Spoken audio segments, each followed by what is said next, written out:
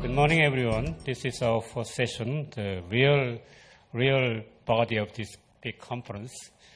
We have heard many interesting speech from the keynote speakers, and I am very eager to learn more about these things.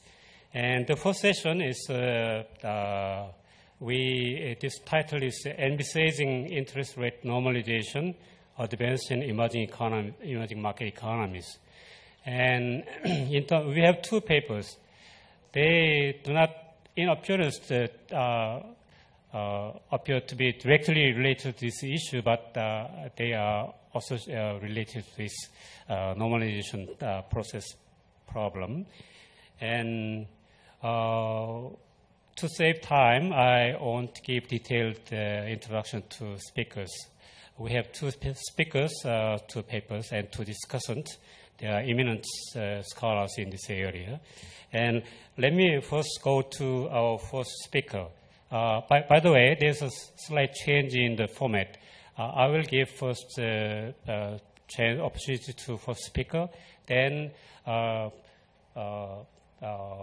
will be discussion first, and then we'll move to second paper. So there's a slight change in presentation. Okay. Let me introduce first speaker, Professor Marco Bassetto. He is at the University College London, and where he is a professor of macroeconomics. And he also serves as research advisor for Federal Reserve Board of Chicago. And he will present a paper titled Forward Guidance. It's about forward guidance, whether it's communication or commitment or both. And this is very interesting. And when we have this so-called normalization process, how the central bank will convey its message would be very important. So, Professor Bassetto, you have 20 minutes. Thank you. Okay. Thanks a lot for the opportunity to speak here. I'm very pleased to be here. Let me mention that this reflects my views and not those of the Chicago Fed or the Federal Reserve. So what I'm going to talk about today is forward guidance. As you're very well aware, interest rates have been stuck essentially at zero, sometimes a little negative, sometimes a little positive, but pretty much at zero for quite a while throughout many countries in the developed world. And forward guidance has been one of the alternative instruments. And these have been, so I'm going to talk about forward guidance as statements that are about future policy. So what's important here is it's about policy, not necessarily about the state of the economy, because we've had statements about the state of the economy for a long time. So some of my colleagues in Chicago have proposed a taxonomy for forward guidance. They've made a distinction between what they call the Odyssean forward guidance, where Odyssean comes from the story of Ulysses and the Sirens, where Ulysses tied himself to the mast to prevent himself from throwing himself into the sea when he heard the siren song.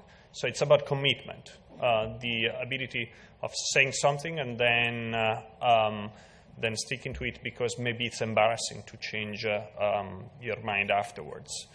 And they contrasted that with Delphic forward guidance, where that comes from the Oracle of Delphi. So the Fed, the central bank, knows something, the public doesn't. And the central bank comes in and tells people its superior information. And so that's about revealing information. The distinction is potentially important. Because if forward guidance is about commitment, there's a better chance that it's expansionary. You're committing yourself to keep rates low for an extended period of time when you would instead, say, raise rates for inflation pressures. If it's Delphic, it might very well be contractionary. If the announcement is we're going to keep rates low for an extended period of time because we think the economy is in worse shape than you think it is, then that might lead to downward revisions. So this distinction is potentially important. Of course, the world is not black and white, and that's part of what I'm going to talk about today, is that the two things may very well interact. So my starting point is going to be fairly simple. So forward guidance, in the way, say, it's been done by the Fed, is a set of statements that does not directly constrain central bank actions, does not directly change future decision processes, or affect payoffs. So the FOMC committee is still meeting 8 times a year. The forward guidance was not of the form, we think rates should stay low for 2 years, and therefore we're not going to meet again for 2 years. That would have been a commitment type of, a clear commitment. No, it's, there's an expectation that things are going to be done in a certain way, but if they wanted to, they could just take a simple vote and disregard what happened in the past. In economic theory, there's a technical term for this, which is cheap talk. Now, I want to stress, this is a technical term. It's not the cheap talk in the common sense of the term. Here, talk is going to be cheap because it does not directly affect payoffs, but it will actually carry consequences in some cases, and that's otherwise there would be no role for forward guidance. So the goal of what I'm going to talk about today is think about what are the environments in which forward guidance has a role to play, and how does it work, and in particular, what does it communicate? So what is it best suited to communicate? What I'm going to do is I'm going to set up a very simple monetary policy game where I'm going to study repeated interaction between a policymaker that I'm going to call either government or the central bank, but you should think that it's just one policymaker, and the public. And there will be things like reputation, embarrassment, these terms that were present, say, in my colleague's paper, and we're going to study when this has a role to play. And then what I'm going to do is I'm going to study a sequence of economies. Obviously, there are going to be variations on the main model where gradually cheap talk in the form of forward guidance is going to emerge. So at the beginning, there will be environments where forward guidance does not have a role to play. And then by the end, there will be a role for forward guidance. So I'm going to study this in the Barrow-Gordon model. That's because it's a very well-known model. It's relatively simple. From my perspective, it's going to be clear who chooses what and when. I'm going to add a few tweaks that make the relevant points, but hopefully I will convey to you the notion that this is a much more general, what I'm doing here is much more generally applicable than to that model. So here's a simple description of my economy. There's going to be 2 main shocks, one to potential output that I'm going to label Y star, and one to the inflation target pi star. There are sunspots that are there for technical reasons. You can forget about them. Here's the evolution of the economy. At time 0, nature draws the shocks. Nobody observes this. There's an entire sequence of shocks. And then gradually, information unfolds over time. And so the government and the private sector will receive information according to some processes, GT and FT. So those describe what the government, G, and the private sector, F, know over time. So that's going to be a time T. And then at that point, the government may choose to send messages, some general message, MT, out of some set that is allowed, that is abstract for now. After observing their information and the messages, households set their expectations about output and inflation. And then the government comes in and sets its policy, which here is going to be directly inflation, like in the Barrow-Gordon model. Based on household expectations and government policy, output is going to be realized. And at that point, that's again a technical assumption that I'm not going to talk about today unless you ask me. The households are going to observe what the government observes at the beginning of the period. So I'm going to bring back symmetric information. And it's not important. It's at the end of this period. It could be in 10 periods. But the reasons for that, I will only talk about it if you ask me. Okay, so here's how output is going to be determined. Output is going to be, first, let me focus on the first two terms. It's a linear combination of what potential output is and what people expect. So there's going to be some strategic complementarity across people. If you expect output to be high, that's an extra incentive for me to work, and that's going to lead me to work harder and so to produce more output as well. So this is slightly different from Barrow-Gordon. In Barrow-Gordon, theta is equal to 1, which means that output is just driven by potential output. I'll show you in a second, well, in a little bit, why I'm making that tweak. There will be one environment where that's going to be relevant. And then the last term is the usual Phillips curve component. So if the government somehow manages to set inflation higher than inflation expectations, that has a stimulating effect on output. And vice versa, if inflation is below what's expected, that's contraction. What are the objectives? So for the government, the objective is to minimize square deviations of output, not from potential, but from potential plus something. So that's, again, as in Barrow-Gordon, the government somehow wants to overstimulate the economy, and that's captured by this term K. And that's going to be the source of the conflict. It's going to be the reason why policymaking is going to be interesting, and also the reason why sending messages is going to be somewhat potentially complicated. Without that term, the government could simply tell people what it observes, and there would be no reason for any misreporting. But because the government would like to send output above potential, there's potentially a role for misreporting, a temptation to misreport at least.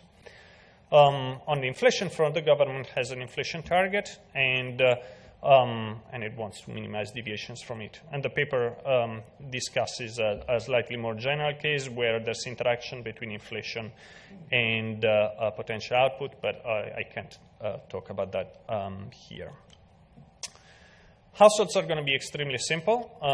They're going to try to guess what the government is doing right, and so they're going to use all of their information, which is contained in the set FT, plus the message that the government sends, MT, to set their expectations for output and inflation.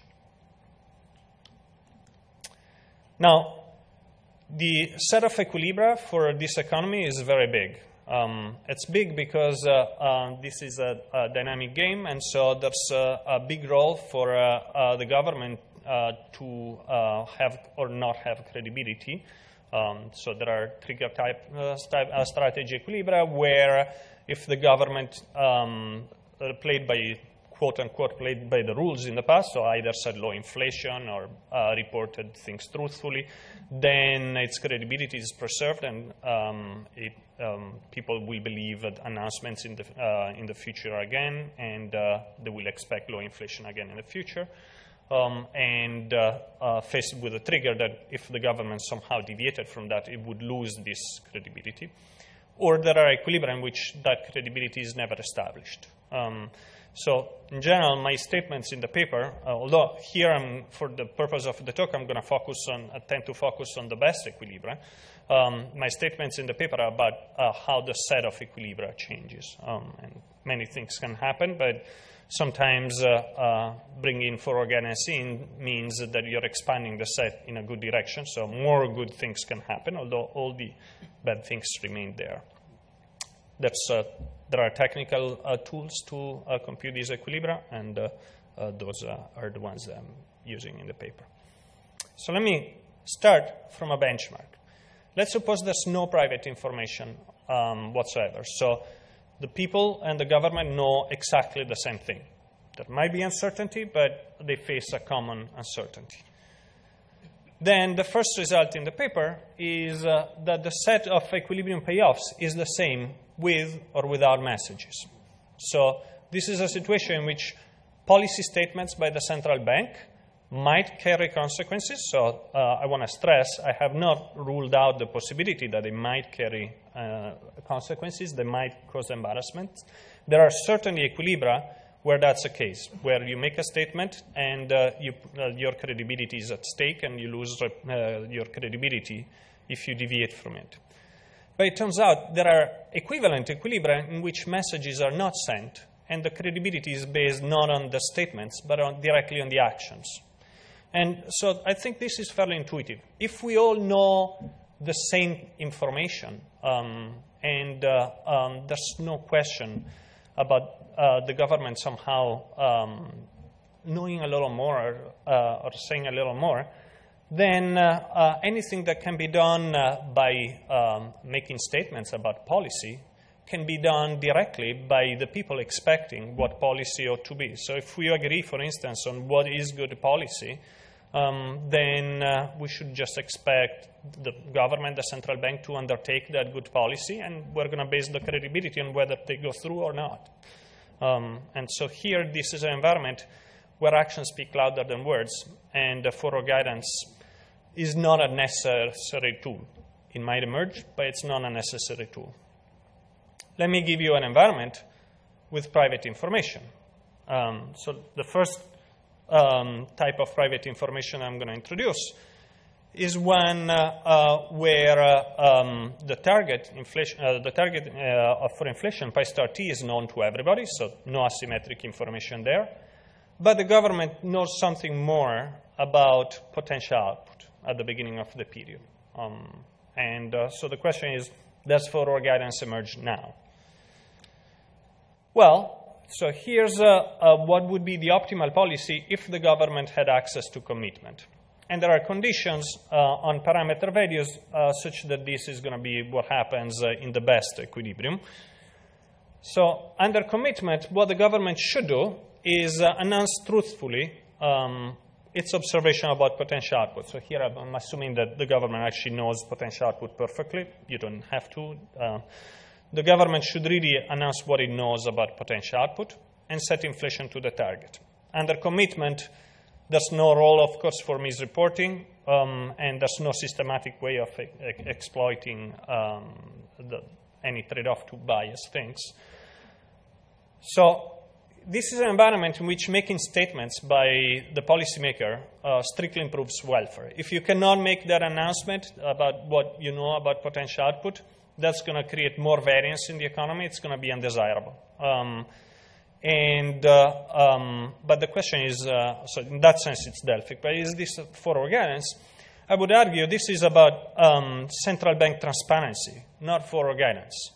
What you have to report is the information about the underlying economy, not the policy that you are undertaking. In fact, the example that I just laid out is particularly stark because there's nothing to report about policy. Policy is supposed to set inflation at the target, and that's it, independently of what happens of potential output.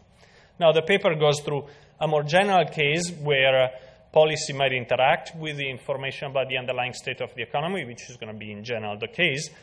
But even then, reporting policy in this environment would be an indirect way of reporting what the people really need to know, which is the information about the underlying state of the economy that the government has and people don't.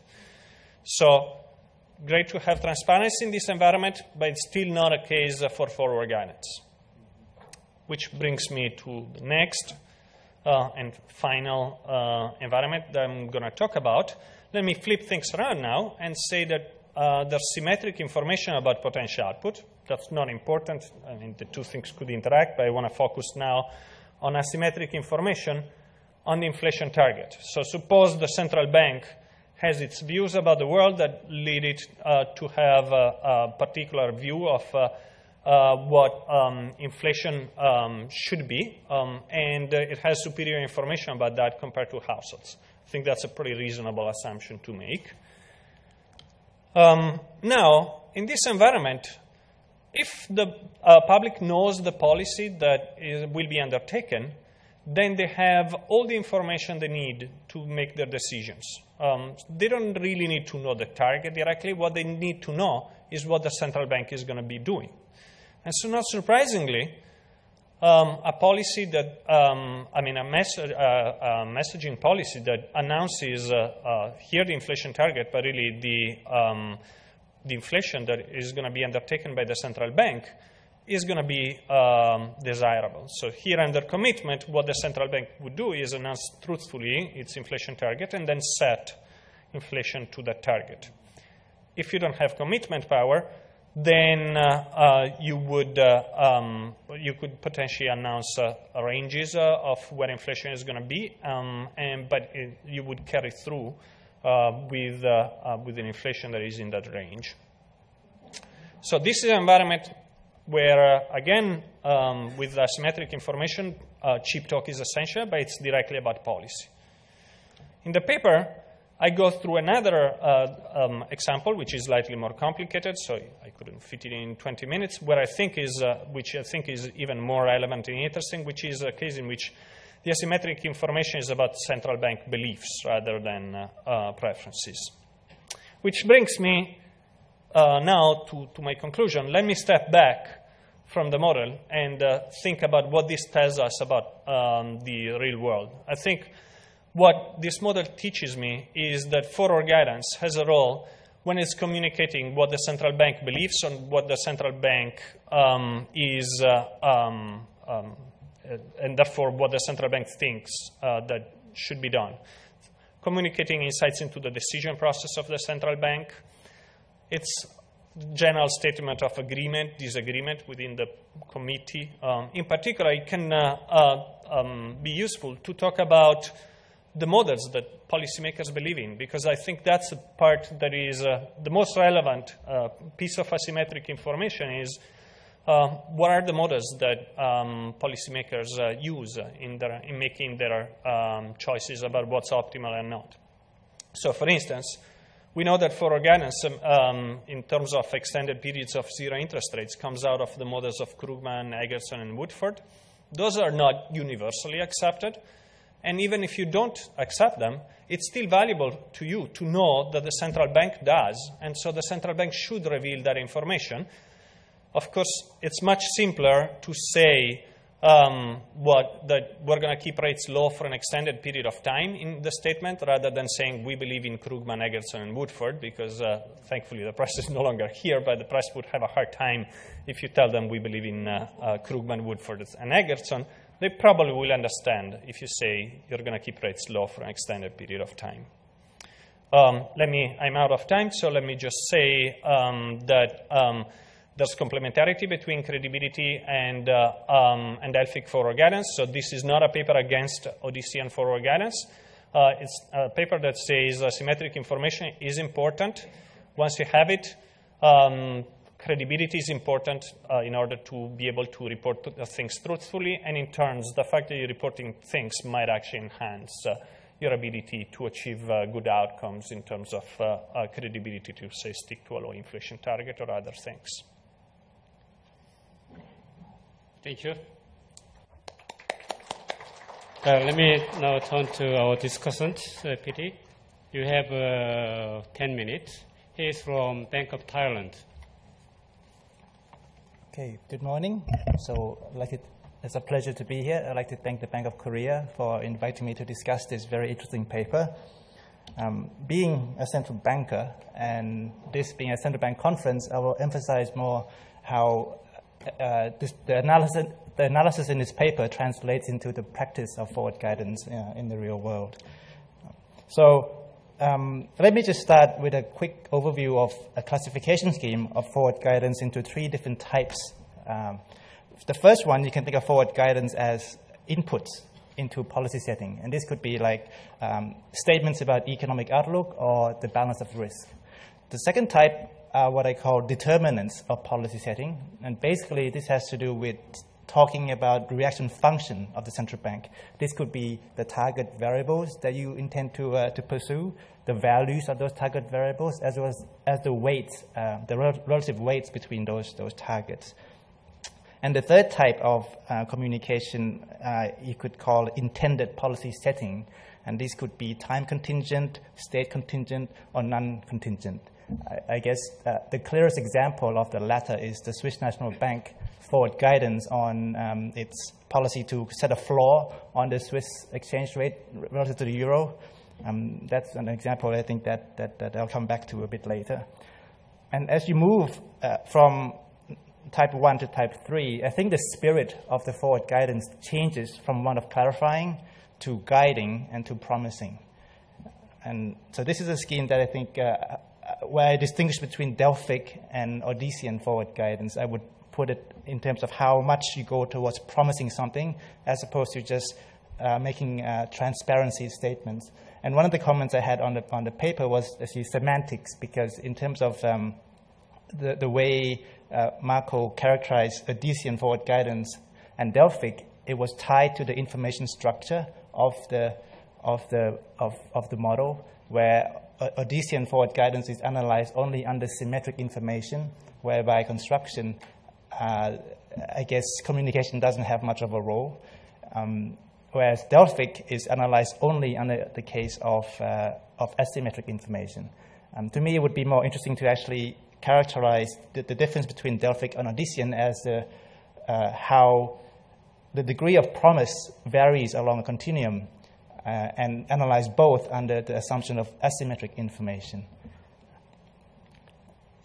So one of the key principles that comes out of the paper, which I agree, is that central banks should communicate whatever information advantage that they have directly. So this reminds me of the public finance literature, where you should tax wherever the distortion or the externality should be. And I think that's a good principle for central bank communication in general. But in terms of forward guidance, as I mentioned earlier, there's an issue with semantics that I think analyzing this kind of communication under commitment, and it may not be translate as much into the practice so much, because it's very difficult to commit in practice. One of the areas where I had some question was that there are, as in all models, we have simplifications. But in this case, there's some missing nuances which I think are very important. Firstly, because Odyssean forward guidance is modeled pretty much as a trigger strategy. Either the central bank has always played by the rule and never deviated and can keep doing that, or if it has deviated once, then its reputation, it's completely gone forever. Which is quite stark. And if you look at the history of, say, the Federal Reserve, the Bank of Canada, the Bank of England, they have all updated their forward guidance from time to time, from time contingent to state contingent to non-contingent, and with very little loss in credibility, in my view. So I think the history of play maybe has too much weight in the model right now when it's been analyzed as a trigger strategy for the Odyssean forward guidance. The other element is that it neglects some key dimensions of forward guidance, two in particular. First is about the horizon. I think when you make statements about what you intend to set policy tomorrow, that's going to be highly credible. But if you make statements about what interest rate is going to be in 5 years' time, it's going to be much less credible. So that degree, this dimension is missing in the analysis. The second element, as we all know, conditionality is very important. The paper defines forward guidance as direct statements about the future path of their policy tool. So if I take that literally, the best way to do forward guidance would be to publish a path of your interest rate, and which we know many central banks do.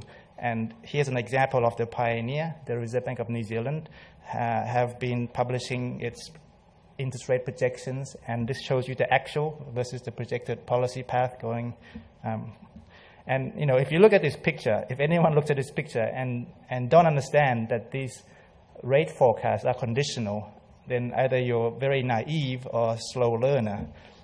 So the conditionality element, I don't know how to put it into the model, but it's very important in terms of the practice of forward guidance. I have another example from the Fed, which had a similar point, but I'll skip that. The other element of the paper, which I think is critical, is the information structure assumption.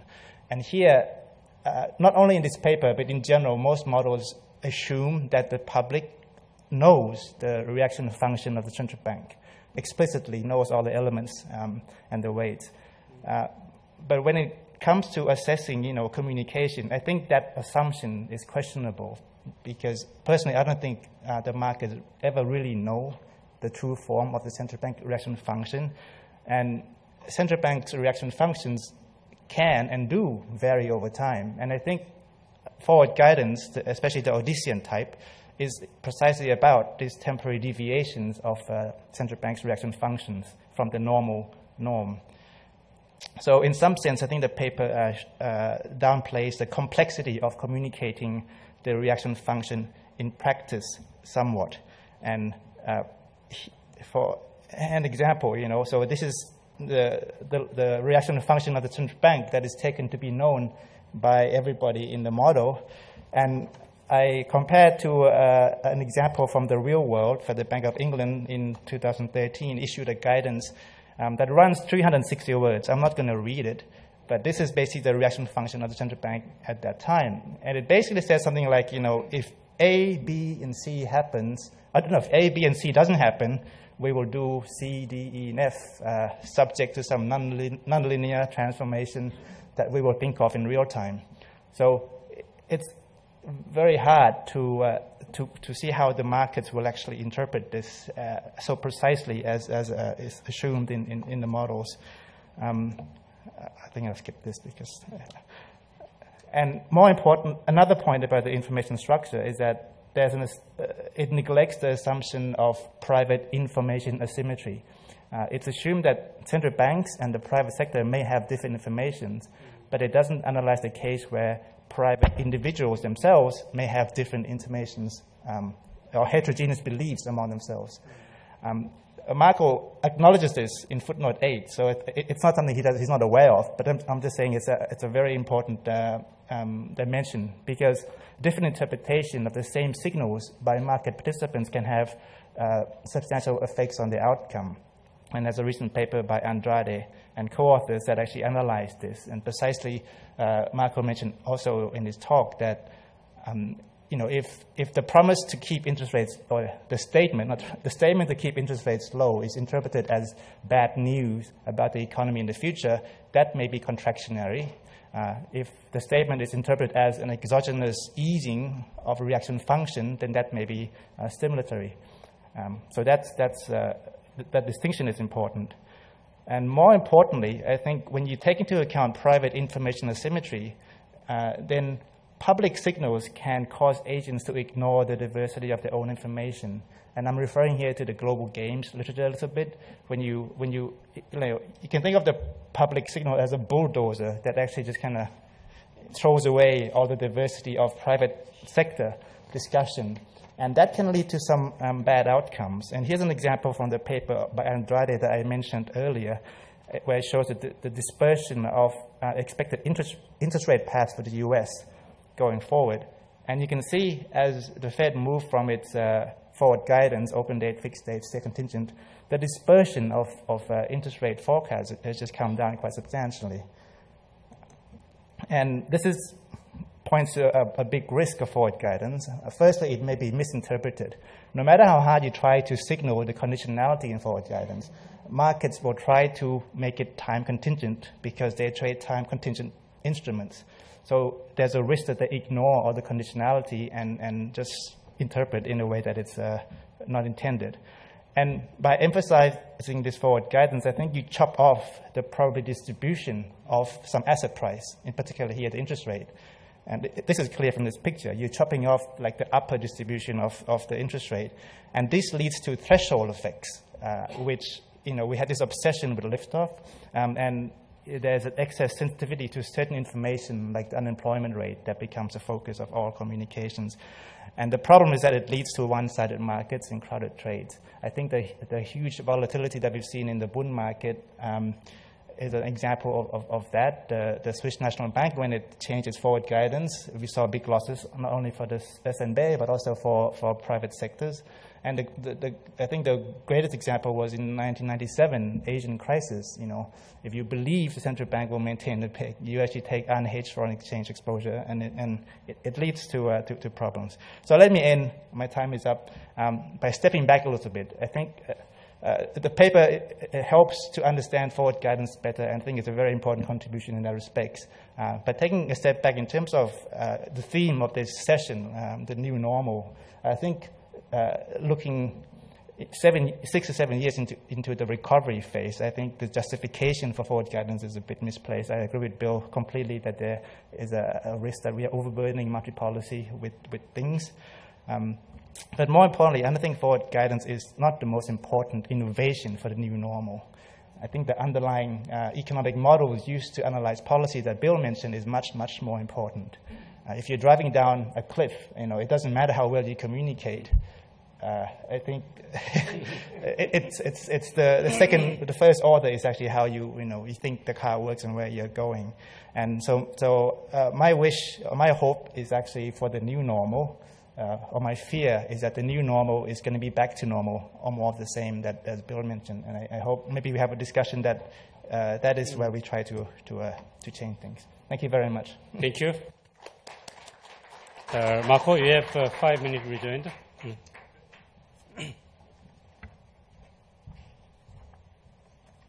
So I want to thank Pete for a very good discussion. I agree with much of what he said. It comes down to what William was saying earlier. There's, in theory, theory and practice are the same thing, but in practice, the world is more complicated. So there are many things like conditionality that are important in practice that were not in the paper. They were not in the paper not because you cannot incorporate them. You could easily put in contingencies and so on and so forth, but the paper wants to make a transparent point. It's meant to be simple, and so you want to abstract from anything that is not essential for your story. And so those things can definitely be accommodated. The other thing that I wanted to mention is, I have a slightly different view on where the new normal is going to be, and I think that maybe, or where it ought to be, and that's maybe why this paper fits in this session. So I think that those pictures from the Reserve Bank of New Zealand tell us something that maybe we should think more about. So even once we're going to be done with 5 year, with this long period of zero interest rates, the question is, should central banks communicate what their beliefs are through things that look like forward guidance. So everybody understands that those projected interest rates paths are conditional. I think markets have seen enough of those pictures to understand. I think they're useful. They're also useful for central banks to go back and think whether they have the right models or not. Having something in the public domain forces them to confront the models that they're using more directly, and hopefully to think through whether, if they're proven wrong time and again. And I don't mean, obviously, any point path is going to be wrong all the time, but in a statistical sense, are they delivering on average, or are they systematically off? If they're systematically off, that's going to call for better models, and I think forward guidance is going to have a role to play in that as well. And I think that's all I have in terms of comments. Thank you. Thank you. Yeah, this concludes our first paper. Now let us move to our second paper. Andrew Levin will give us presentation about robustifying monetary policy frameworks in the normalization process and beyond. Andy is at the IMF, and he will move to Dartmouth College soon. Okay, Andy, continue.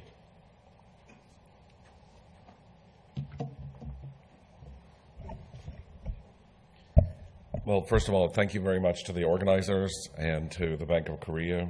It's a really great conference. I'm very pleased to be here.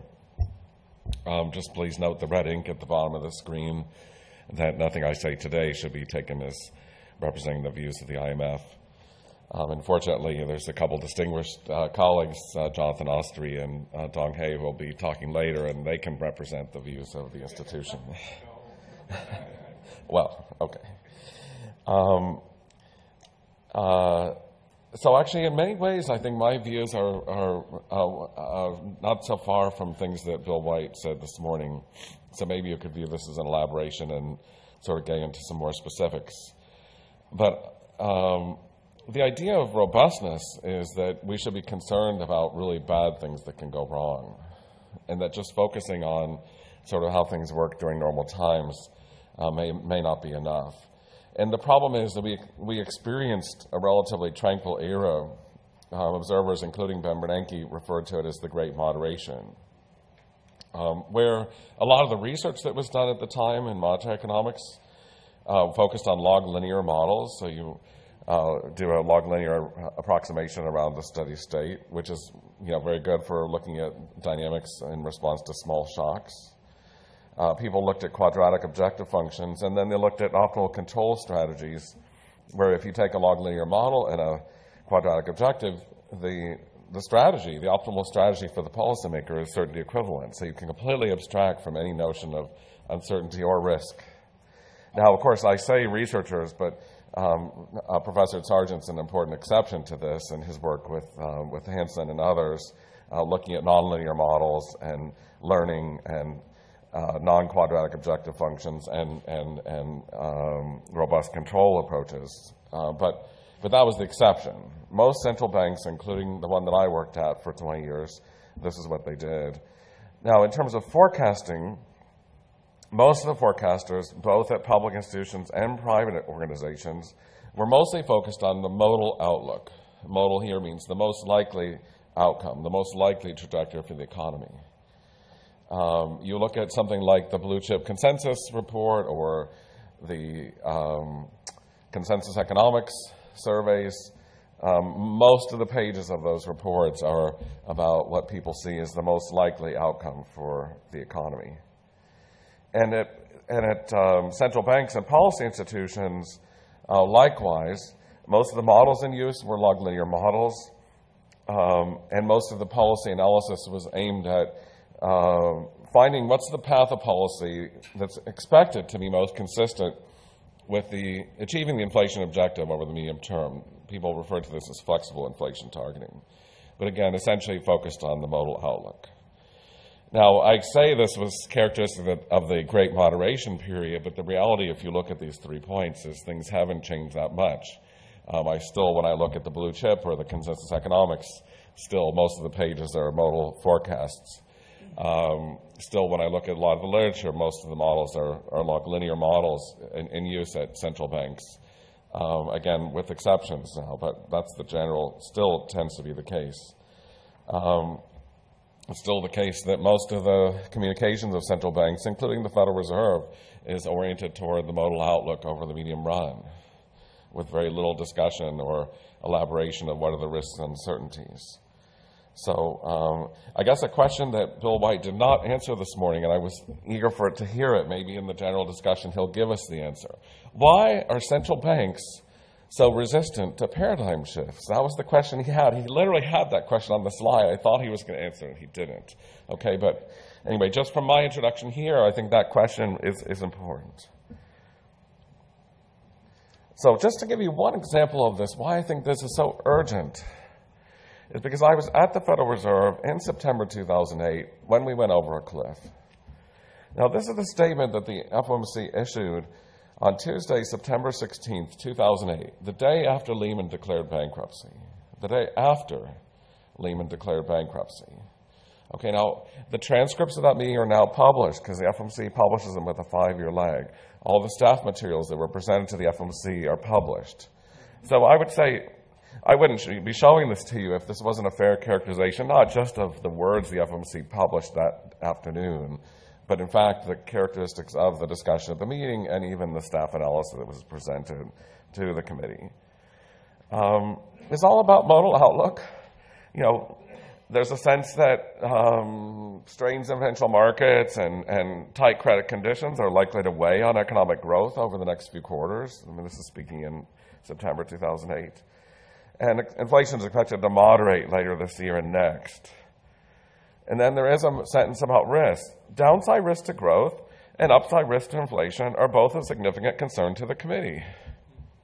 Now, I mean, the previous discussion just mentioned, well, what if you're driving down a cliff? Maybe it was down a, what was the word? Not a cliff or something, or down a steep slope or something. So this is where we were.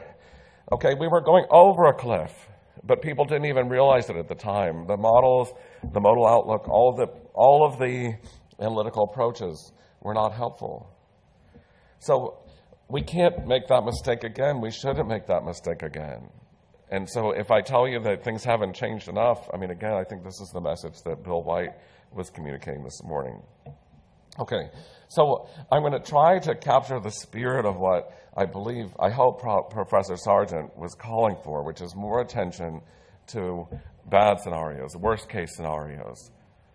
And that's why I'm going to call robust monetary policy frameworks.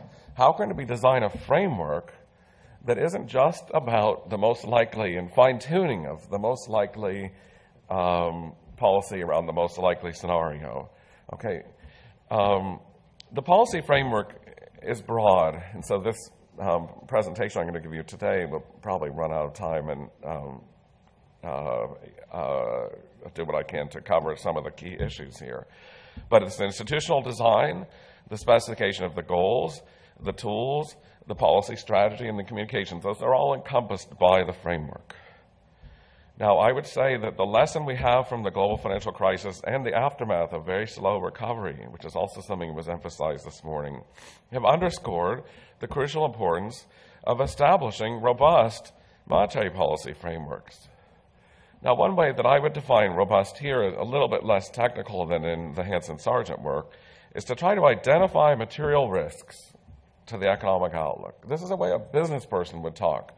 A material risk.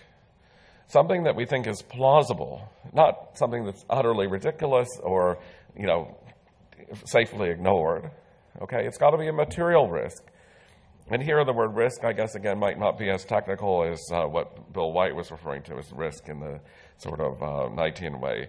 Okay, but risk here means something bad that could happen that would have severe consequences. So the combination of the words material and the word risk here it defines what kind of scenarios. Now, the reality is it's not that easy to identify material risks. It takes time and effort and thought to try to think outside the box. What could go wrong? In what direction? What are we missing? What's not in our models? Okay, how bad could it be? Okay, and then the other part of it is a contingency plan. How do you mitigate those material risks? And again, this is standard practice for good businesses. It should be standard practice at central banks. I mean, we want it to be standard practice at financial institutions. It should be standard practice at central banks as well. To identify material risks, a lot of staff effort should not be gone into refining the details of the modal outlook down to the last decimal and all the disaggregated variables. Okay, a lot more time and energy and effort and thinking, research, analysis needs to go into identifying material risks and then developing contingency plans. What can we do to mitigate those risks? What can we do to prepare for them? Sometimes they're going to be unavoidable if they happen, but at least let's be prepared. How would this have worked in 2008? Well, I think that realistically, and again, we could talk about this more during the coffee break, we had good reason to think in August 2007 that we might be heading toward a global financial crisis with 5% probability, let's say, at that point.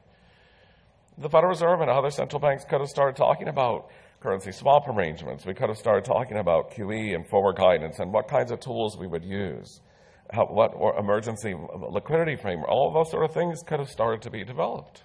Some internally, maybe not all made public yet. Okay, but that's the sort of thing that I think is urgent to do. So again, what we call robust policy frameworks. Okay, so in the rest of my talk, which now I think I have about 10 minutes left, I'm going to try to go into some specifics, both in governance and in the clarification of the policy strategy. Now, Eichengreen and I talked last night. I mean, he said, well, you can go too far in terms of transparency, and I think that's an important discussion to have. I think one reason for transparency is that we're talking about democratic societies where it's It's part of, you cannot expect a government agency to have power and not to be accountable to the public. You just can't in a democracy. And so part of the reason for transparency is you have to maintain the trust of the public. And so that's probably, to me, is the most fundamental reason for transparency that we often abstract from in our models, because our models rarely even have political economy elements in them. Okay, but I think there's actually a very strong rationale for transparency in terms of robust monetary policy frameworks that also hasn't been captured, although Marco actually said it in some of his very last sentences when he was standing up here a few minutes ago. He said, if the central bank puts out its model, then academics can critique it. And we think that's a good thing. We think that's important if we want to make sure to try to minimize the risk that things go wrong and to prepare for if they do. Then that's the support of discussion that ought to happen, should happen, must happen. Okay, so what are the concrete things? First, the Monetary Policy Committee should provide timely and detailed information to explain the rationale for its policy decisions. Timely here means not after 5 years. Frankly, that's too long. It doesn't have to be after 5 minutes either. There's somewhere in between. And so let's leave that as an open question here that might depend on the institution and the country and so forth. Okay. Detailed means not just a few broad words in a 500-word statement or something, okay, or a few charts, but enough detail for outsiders to really understand what were the analysis that was leading to the Monetary Policy Committee's decisions. And again, why? The rationale is robustness. So those outside analysts can ask questions and identify potential flaws or blind spots in the thinking of the central bank. Absolutely crucial. The head of the Monetary Policy Committee should hold a press conference after every regularly scheduled meeting. That's a chance for the press to ask questions so they understand this. Now, the ECB and the Bank of Japan do this. The Federal Reserve doesn't, for reasons I still do not understand. It's not that costly to have a press conference. It's part of the accountability of the central bank, and it should happen. Okay. All of the staff materials that are provided to the Monetary Policy Committee should be published within a reasonable time frame. Now, again, what is reasonable here? Not 5 minutes, not 5 years, somewhere in between. I think that the ECB is remarkable in this sense because 4 times a year they publish the staff forecast in a substantial amount of detail. I don't know why other central banks don't follow that practice. I would strongly recommend that they do. And finally, here in the list is the quarterly monetary policy report that would provide a detailed explanation for the policymakers' thinking, not just the staff, but the policymakers' thinking. And as I'll talk about in a minute, that explanation shouldn't just be about the consensus decision. It also should include discussion of the diversity of views. So that leads me to the next thing about robustness. We talked about outside-the-box thinking. Paradigm shift was the phrase that Bill White used. Okay, if you're going to do effective risk management in any organization, whether it's a business, a financial institution, or a central bank, you have to have outside-the-box thinking and creative problem solving, which means you need smart people from a wide range of backgrounds and perspectives. And this is hard. I think it doesn't come naturally to central banks. Central banks tend to be very conservative and inertial. I would say that's a fair characterization, at least over decades, maybe not over years. Okay, well, that has to start at the top. And so I think the selection process for members of the Monetary Policy Committee or Council should ensure the policymakers themselves have a diverse set of backgrounds and perspectives. Now, what does this mean in practice? Again, we could talk about the details. I'm sure it depends on the country and the time period and so forth.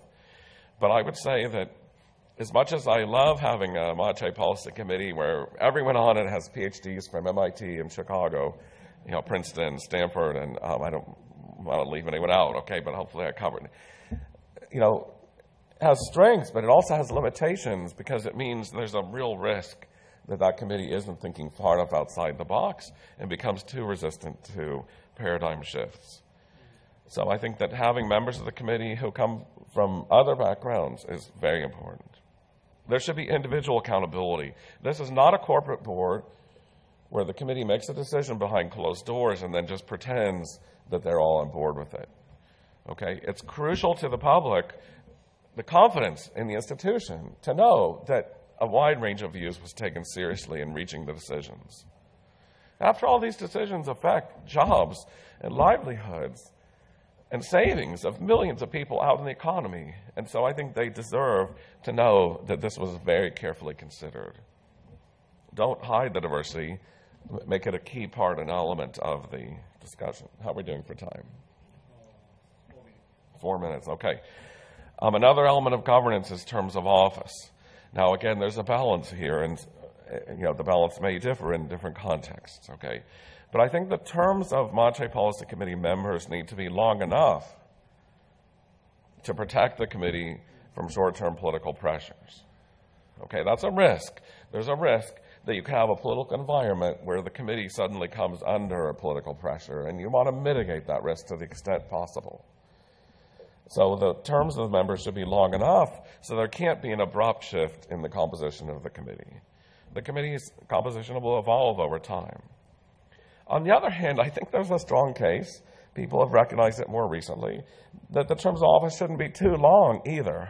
That's the resistance to paradigm shifts problem, okay? That people who've been around a long time, and actually Bill White may be exceptional to this, we could debate about that over lunch. But whenever you've been doing things for, what did you say, 45 years? It's really hard. I think Tom Sargent is someone who illustrates this, the ability to maintain flexibility and creativity over 40 years is very difficult for most of us. Okay, and so that the terms of office should reflect that. I would say the state of the art, and the Bank of Canada illustrates this, is probably a non-renewable term of something like 7 years.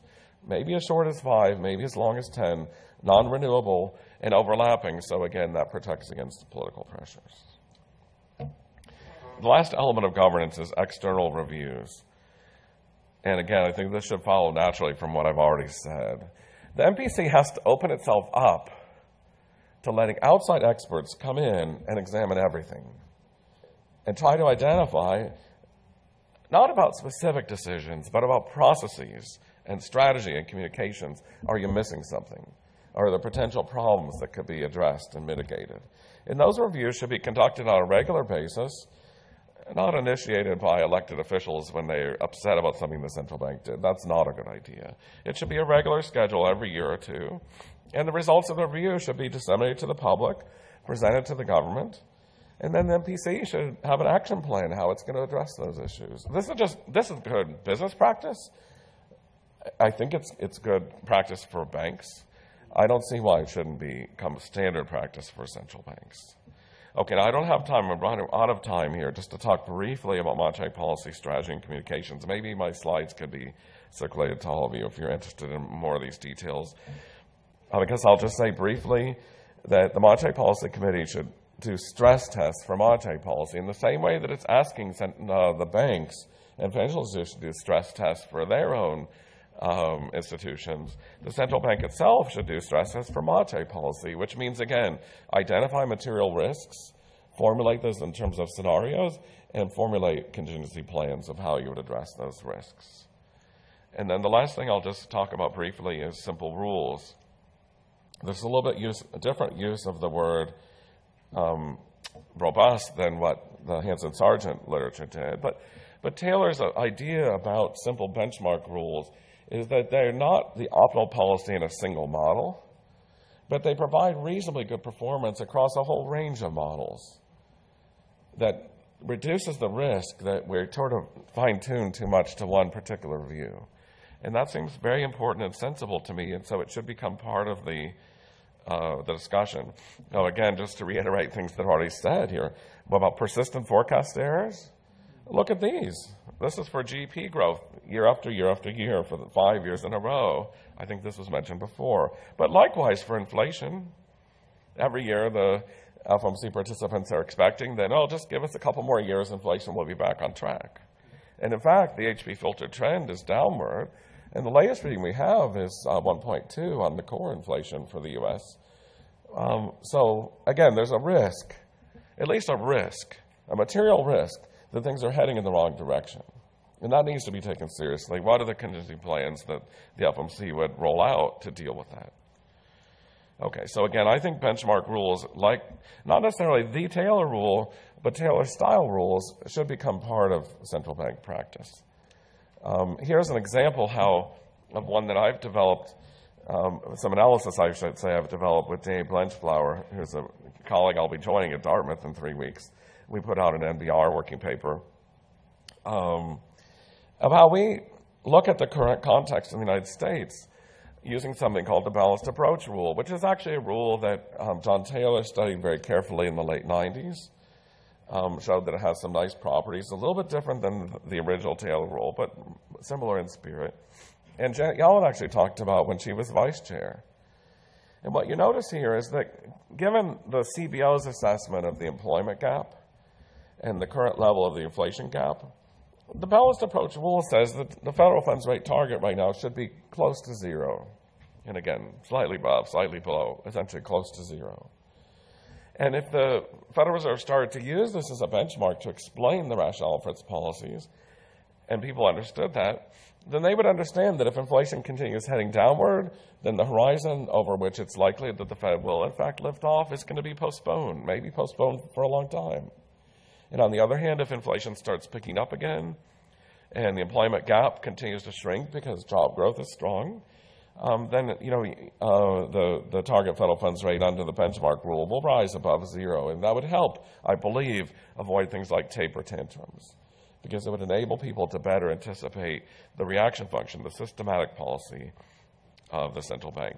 Okay, so in conclusion, again, we need to develop robust monetary policy frameworks to identify and mitigate material risks, especially in an environment of very severe model uncertainty.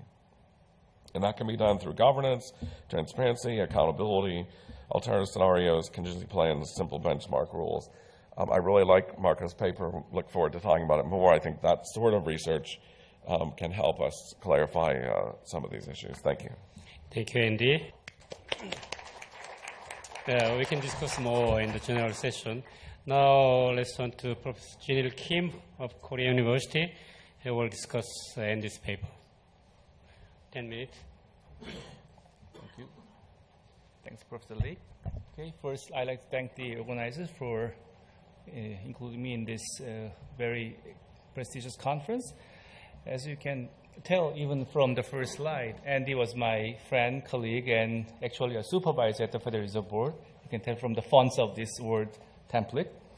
And the theme of the conference, global interest normalization and monetary policy challenges. And then if I summarize Andy's paper briefly, I think it's Andy's very nice and very rich answer to the theme of this conference, especially on two aspects. And he talked more of the central bank governors, so I'll be brief on that. And he's very rushed in the second part, which is long-run goal and policy strategy, and then I'll be spend a little more time on that side. And then rather than commenting on his answer or on these two aspects, I am pushing Andy's answer kit a little further to the case of Bank of Korea for two reasons. First, this conference is hosted by the Bank of Korea, and so I'm sure that a lot of staff members are here, so they can, I hope they can, if I were, say external reviewer, what would I do? But as well as that, I think there are a lot of other staff from other central banks, and then especially EME countries. And then this is the part, EME party is the one organizer asked me to specifically talk about. So the first party is the central bank governors. And then he talked about the duration of terms and selection process. And in the Bank of Korea, there are 7 committee members and 2 ex-officio members, including the governor who spoke this morning, and 5, appointed MPC members. And their term is 4 years. And in the case of Korea right now, 4 of the 5 appointed members, their term expiring early next year. So for his criteria of overlapping terms, I think that is a problem. It's very well known. It's even questioned by the congressman when the governor was in the Congress. And as recognized, there are technical and legal issues, but I think it's the first of the importance in, robustifying Korean monetary policy framework. So that should receive a lot of attention, both by the Bank of Korea and the political arena like Congress in Korea. And then the third point, bullet point, is the individual accountability. And in that sense, as far as I experienced in Korea in the last 5 years, since I resigned from the Federal Reserve Board, I think the level in terms of over time has increased quite significantly, and relative to other central banks, individual accountability level is very high. So there are dissents, and then the level of discussion revealed to the public at the end of the meeting is much on a final level than other central banks I have experienced. And then in terms of timely and transparent communications, maybe it's a different culture, but there are more open communication, like the press conference at the end of every MPC meeting by the governor. And then as an academic, even I could attend one meeting when they renew the projection every quarter. So in April, I had a chance to attend, so I was kind of happily surprised that I could attend, and also the level of discussion between the staff and the press. And then on the last point of regularly scheduled external review, I have participated in various activities, Bank of Korea, but I don't think there's any kind of formal external review, and that has not been discussed as much. And also that also should be discussed not only by the Bank of Korea, but also by, say, Congress and then the administration, but that's for the topic. So let me spend the remaining time on 4 points and the put on long-run goals and policy strategy. Again, at the case of Bank of Korea. So for the first, the medium-term inflation objective, Bank of Korea is putting their goal every 3 years. Actually, this fall, they are revisiting their inflation goal and how to set the goals for 2016, 17, and 18. And I put a slide from, this is the 2012 annual report published in March of 2013. So I'm sure around March of next year, we will see 2015 annual report, on which it's kind of too fine, but they publicly communicate with the public on how they set the new goals, and it will be the focus of the press late this fall and next year. So in that sense, their communication would be first in the press. But I think they are facing some challenges. That challenge is very similar to the PCE inflation forecast Andy put. And I am summarizing what happened in the last 3 years with 6 charts. The first one is the Bank of Korea's CPI projection in, say, July of 2012. And their inflation is a little bit over 2, and then they're projecting a pickup or return to their target.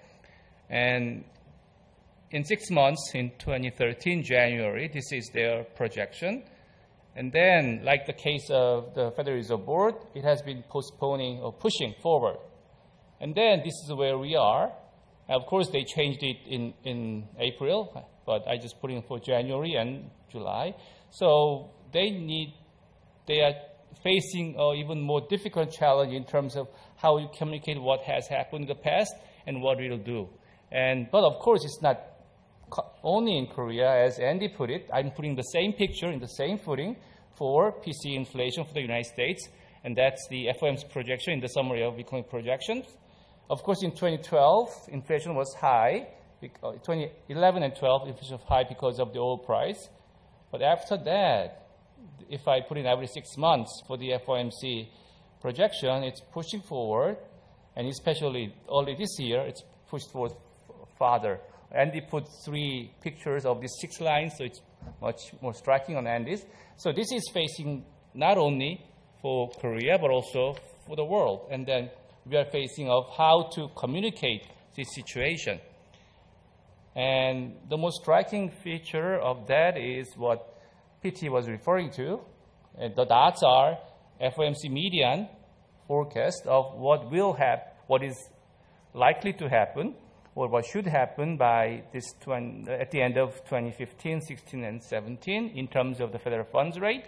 And the 2 lines are what is extracted from Fed Fund futures. And there's a huge gap. First, level-wise, there is a gap. And then more importantly, the growth rate or the derivative is even more striking. and the FOMC is expecting an increase every year 5 or 6 times from this slope, where the market is expecting less than 4, like 3 times from this slope.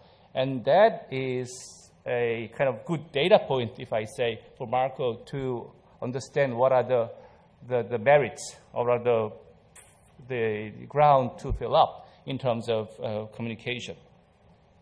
And this is where we are now, but I am thinking in a more medium term, and more important one is this median target level for the long run federal funds rate.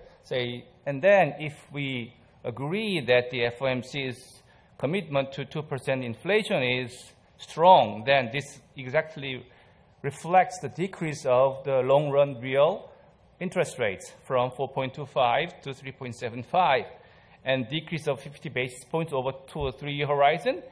That's pretty dramatic and rare. I don't know how rare it is in your last 45-year experience, but it's pretty rare in my short experience. And then this could be a basis or reason for this, probably one of the most famous debates for secular stagnation between these 2 contrasting figures, right? So I can see someone doing this and the other way, and then people should take a stance, and for the central bank, like the Bank of Korea, for example. Personally, I think the aging is important, on which I have worked on it myself. But let me move on to the second one, which is how to communicate resource lack and financial imbalances, as well as, the interest rates. On that front, I have copied the most recently available monetary policy report from September, which was translated in English. And on the right, the highlighted parts are kind of put it here as to emphasize that in the case of Korea, and probably the same for other EME countries, the global economy comes before the domestic economy. I think that's different from advanced economic countries. And also, if you look at number 2 parts, in many countries, I don't know if it's a strength or weakness, but the real economy, say output and unemployment, comes before inflation. That's 2A, but 2B is price inflation, and 2C and 2D then comes the financial markets and foreign exchange markets. And then that importance on the foreign exchange rate is very important. And on the last point on scenario analysis and contingency plans, I have prepared the financial stability report, which Bank of Korea started to publish since 2003. And for the panel discussion later tomorrow, I think when Bank of Korea, when I first saw the number 2003, I could see of 2 different ways. Many of you, especially from the Western world, would think of it, it's 2008 minus 5. But others, especially from people from Asia, would think, it's 1998 plus 5. So whether they did 5 years before GFC or 5 years after Asian financial crisis, and that kind of background is history dependency in EME countries for the discussion of the normalization process. Thank you. Thank you, Professor Kim. Andy, you can rejoin in 5 minutes. You can sit there, Roy. Really appreciate Janil's remarks, especially because for some family reasons I wasn't able to get him the slides until very late. I think we're basically still on the same page, even though we haven't been working in the same building for the last 5 years. So that's really good news. So why don't I just leave the time and we can have more time for general discussion. Okay, thank you. Dr. Che, can you also give us all the materials later? Yeah, okay. Now let me open the floor for general discussion. We have 2 interesting papers and lively discussions. And please raise your question, raise your hand and identify yourself. And please be brief with your question. Okay.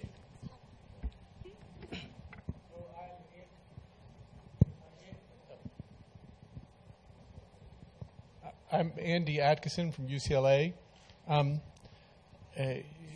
My economics department is about to go through an external review. It will be an episode for people who don't like us to pound on us. But I was thinking about your analogy to corporations, why it might not work for central banks. There's a variety of people who would argue that central monetary policy acts through engineering wealth transfers. Or more broadly, there's a diversity of interests. Some people want monetary policy to go one way and some people want it to go another. And so it can be a very political issue. And so then the external review process simply becomes a process, runs the risk of just introducing all those politics into the determination of policy. And so I'm wondering whether there's the pendulum's going too far in terms of introducing transparency and review in your proposal. Okay, Andy?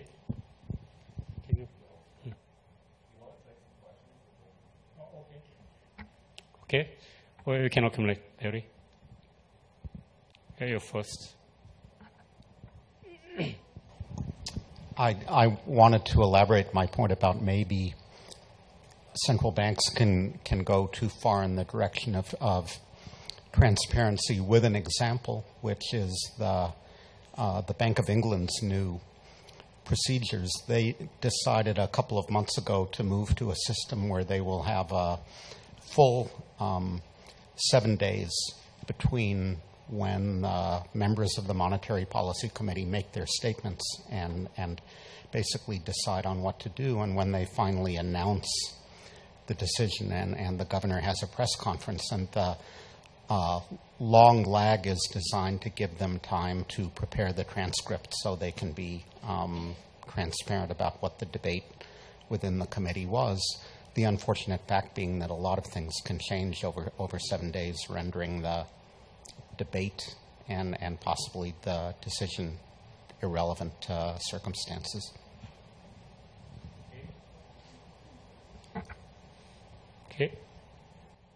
Okay, please, Dr. Kang.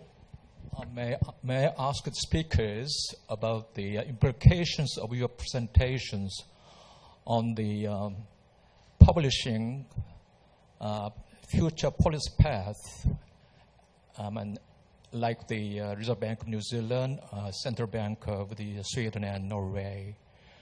Some central banks, they began to publish their future policy path, while the other central banks seems hesitant to publish their future path or policy rate. What do you think these two different approaches of central banks? Okay, please. I have a question to Marco. I mean, when the forward guidance was played out in the United States, there was a big debate whether it should be forward guidance for a certain time period or it should be tied to a particular target, like the unemployment rate. Does your analysis help us to understand which way to go on this dimension as well?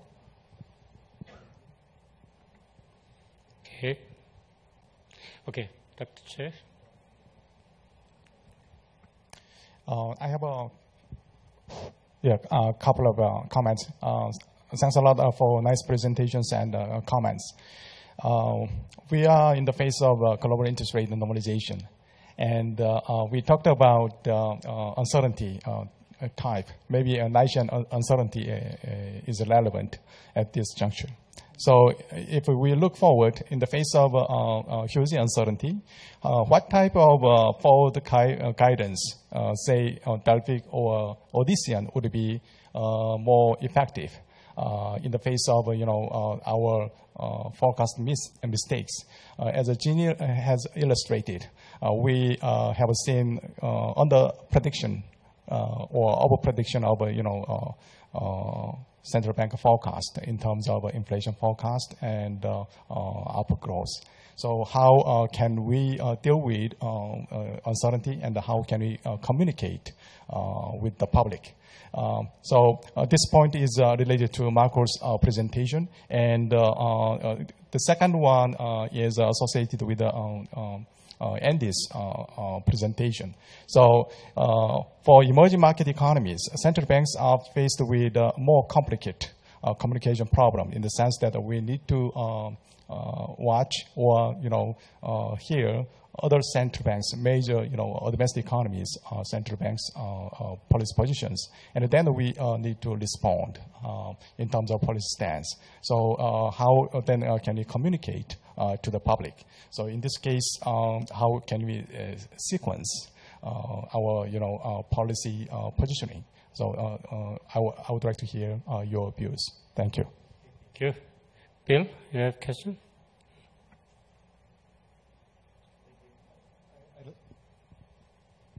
I'd like to ask the panel for their comments on the interaction between transparency and financial markets. For example, in 2004, the Fed started this process of raising interest rates by a measured amount every meeting. And what was meant by measured was 25 basis points. And when the market sort of started to realize that, effectively what they said was that all the uncertainty has gone out of my investment decisions. And if the uncertainty is gone, then you just go for it. And this was a positive invitation to leverage and helped create the severity of the problem that we ultimately wound up with in 2007. Is that a fair assessment, or does the panel say, no, it's an unfair assessment? Okay. Any more? Now let's turn. Okay, please. Yeah. Thank you. So thank you very much for the nice discussions on transparency and accountability of monetary policy committees. But my question is, so we are setting up everywhere macroprudential boards, which to some extent have to take decisions on a different domain, but which have also a very important time dimension. So when do you put in place a countercyclical capital? When do you increase your capital adequacy ratios, the countercyclical capital buffer? You have a lag in the decision as well. So shouldn't we be thinking a lot more also about the way decisions are made in the context of these macroprudential boards? And would the same set of ideas that you have been pushing in the context of monetary policy, would they also apply to these boards or not? Okay, thank you. Now let's turn to our speakers. Mark, you go first. So the first question on my side was, should we publish paths? I think, in my opinion, it's a good idea. It's useful to know what are the beliefs that underpin monetary policy, and they reveal information. They also are going to be ways of deciding whether models would need to be changed. Once things are, this could be done internally, but once things are in the public domain, there's a bigger track record that you have to stand for. If it's internal, you can always dismiss things and say, well, we changed the model, we tweak things here and there. Marcos had a question about what my model would have to say about time versus state contingent. So under commitment, policy should be definitely of the state contingent form. In general, if you have a model with uncertainty, you want to respond to uncertainty, not to the elapse of time. When credibility is a concern, though, time might also matter. It's easier to stake your credibility on a policy that are going to be undertaken for a couple of years than it is to, say, take it to the extreme to say we're going to keep rates at 0 for 20 years. That would be hard to sustain. And so there's a bit of element of both that potentially would be there. You had a question about thinking forward about Delphic versus Odyssean, and so I think I view the two as interacting with each other. I don't view them as either or. One thing that I wanted to mention in terms of these pictures that we've seen in terms of inflation mistakes So I spent a little bit of my policy time looking at inflation forecasts. Inflation mistakes happen. It's true they've been a little bit on one-sided for the last 5 years. I don't think that's necessarily a failure of models that you get 5 years of one side. Certainly, eventually, they shouldn't be too correlated over time. So if you observe that this is a persistent problem, then that's going to change. But 5 years in a row doesn't mean that things are necessarily correlated over time. Streaks happen.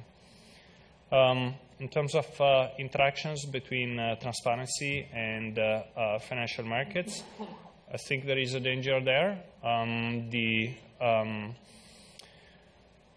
It's important for policymakers to convey the information that there's uncertainty and that they're not going to be ruled by financial markets.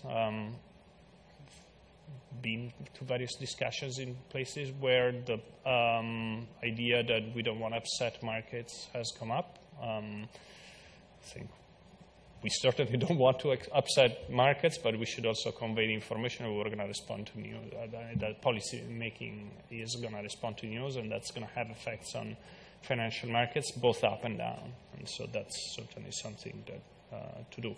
And certainly as transparency and forward guidance is useful for monetary policy, I think it's useful for other types of policy, including macroprudential. Anything where you have technicians on board is useful. It would be extremely useful for fiscal policy. The problem there is it's much harder for politicians to give forward guidance because they may not be there to deliver. And so that's, but certainly giving more guidance to where policy is headed in a number of dimensions, I think is useful. Okay, thank you. Now, Andy. Well, these are great questions. Let me take a stab at them. So first of all, Professor Atkinson asked about external reviews. So first of all, some central banks do these, I think, very successfully. Lars Svensson has been a reviewer on a number of occasions. He's the sort of expert I have in mind because he has practical experience as a policymaker as well as distinguished researcher. So I think that how do you avoid the politicization of this? First of all, as I said, it should be done on a regularly scheduled basis. Secondly, it should be done by recognized experts. Again, diversity comes in here, so you probably want to have a group of experts that represent some range of backgrounds and approaches. And their results, their findings should be made public. So if it looks like for somehow the review itself got hijacked, then that would become apparent. And finally, the central bank itself would have an ability to respond to the review. So these are routine for most other organizations. I just don't see why central banks should be viewed as so different. And again, the experience that I've seen of central banks that have had external experts come in and do reviews has been that it's certainly constructive. And of course, in some cases, the central bank may ignore the results, but that's a separate problem. Professor Eichengreen raised this issue about the 7-day lag, and I think I completely agree with his assessments, which he's expressed publicly in more detail. So transparency, I would have argued actually that what they did was a reduction in transparency for the reasons Professor Eichengreen said, that creates a longer lag between the decision and explaining the decision in a timely way. That the goal of trying to elaborate on diversity of views is something that, for example, with the FOMC is done through speeches of Reserve Bank presidents and interviews with the media. And the minutes come out 3 weeks later, and those present a careful discussion, a summary of the discussion at the meeting. So I don't understand why the Bank of England is following the approach that they've decided. I hope Professor Eichengreen eventually will convince them to take a different approach. But I wouldn't call that as part of a discussion of, should we be more transparent or less? That's a case where, it just it's not an efficient communication approach. Professor Brunnermeyer asked about calendar dates versus conditional forward guidance, and I think I agree with Marco that forward guidance should be conditional. That's the whole point of having a Taylor-style benchmark policy rule. It's the point of having alternative scenarios and contingency plans. The irony to me is that the Federal Reserve this year dropped verbal characterizations of what the likely path of policy is going to be. But in practice, there's still a lot of interest in understanding that path, as there should be. And so what's happened is that members of the committee have gone further toward calendar date guidance. They're talking about, well, what's the likelihood that we're going to tighten this year, lift off this year, or not? Rather than focusing the discussion on, as appropriate, how big is the employment gap today? How big is the inflation gap? At what levels of those would the committee think that it's appropriate to start tightening policy? So let's see. Bill White asked about measured pace, and I'm totally in agreement with him. I think it was a major mistake.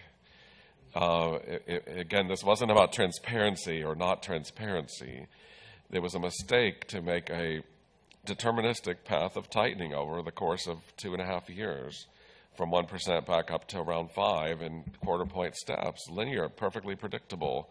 And the implied volatility and the realized volatility at the time were very low, and I agree that that probably contributed to risks in the financial system. But that's not what I'm, certainly not what I argued for in my presentation. What I'm arguing for is robust policies that are state contingent and that identify material risks and think hard about alternative scenarios. Okay. Professor Ray asked about macroprudential boards, and I'm not an expert in macroprudential. I'm trying to learn more about it. But mostly what people tell me is that there's still not very well understood. Even Don Cohn is very forthcoming about this. How well are the tools really going to work? Is still, there's question marks around it. I've heard presentations by Nellie Lang, who's at the Federal Reserve Board, with similar sort of spirit of modesty. So I think if for the reasons I explained about the link between transparency and robustness on monetary policy, it seems like those same links are there for macroprudential. That whatever analysis is informing the macroprudential board, they should put out in public so people can ask questions about it and critique it and identify where are the missing holes and out-of-the-box thinking and so forth. Definitely should help.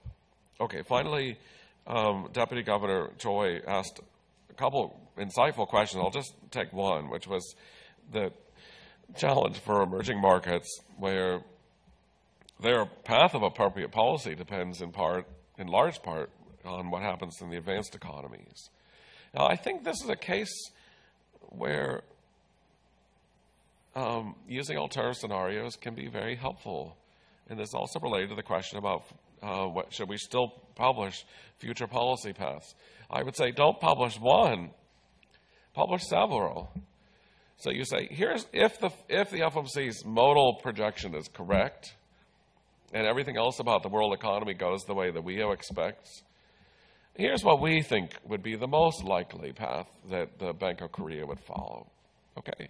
But then you say, but of course, other things could happen. One is that the markets are right and the Federal Reserve doesn't even lift off until much later in a much more shallow trajectory. That's probably because U.S. inflation is weaker and aggregate demand isn't as strong as we currently thought. Here's the implications for the Bank of Korea. And maybe a third scenario where the U.S. economy starts booming forward and interest rates actually have to be tightened more quickly. And those would be ways, this is again business practice. Identify plausible material risks and develop contingency plans and communicate those. Explain those to your investors so your investors are still willing to leave you in charge. So this should become standard practice for central banks. Thank you. This brings us to the conclusion of this fourth session. I will try to summarize this because you all understand the basic argument. Let me give a big applause to our presenters and discussants. Thank you.